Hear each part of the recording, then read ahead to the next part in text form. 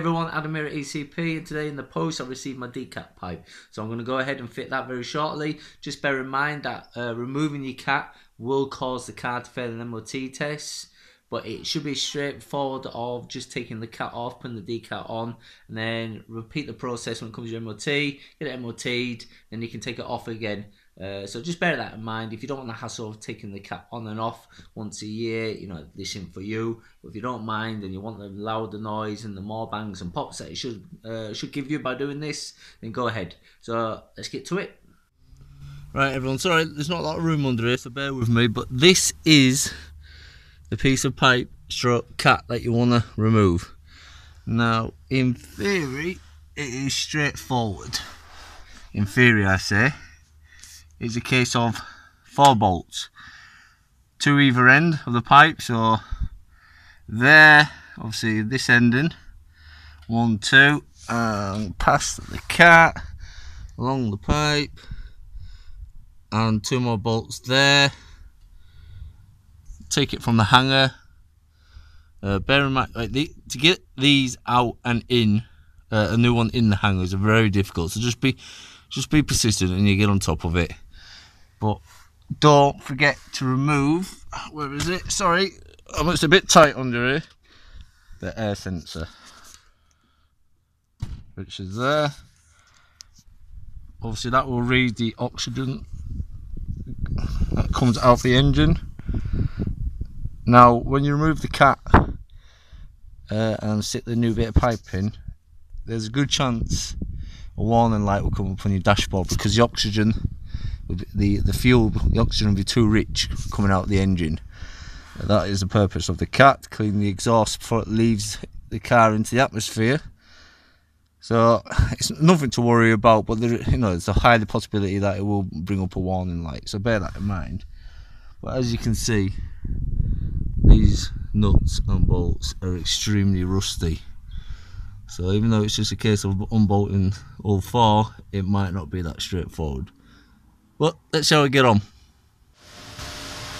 There you go, guys, there's a finished product. The pipe is on, it looks nice, and it absolutely sounds amazing. I would highly recommend doing it. One thing that I haven't done is stuck in the O2 sensor. That's because it's firmly stuck in the cat that we took off. So what I'm going to do is leave that on the cat and get a new one, because like I said, this will fail an MOT. So when it comes around to doing your renewing your MOT, you best unbolting these 4 bolts, nice new bolts, so it will come off nice and easy. Undo these 4 bolts and rebolt the old cat on, get it MOT tested, and it's just a case of 4 bolts again, old one off, new one back on. So yeah, I'm happy with that. Obviously that follows on to where I de-rezzed. I retook that off and put some more exhaust paste on, but yeah, good job, sounds good, looks good, so let's listen to it.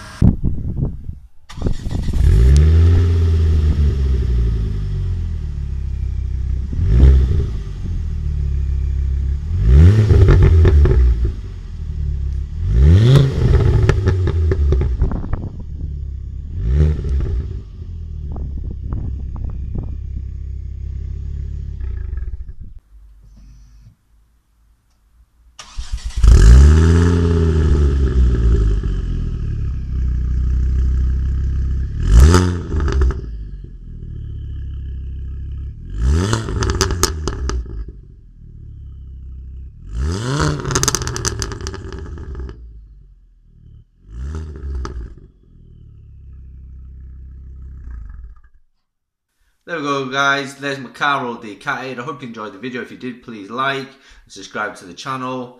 As you could tell from the start of the video, my nuts and bolts were extremely rusted and corroded.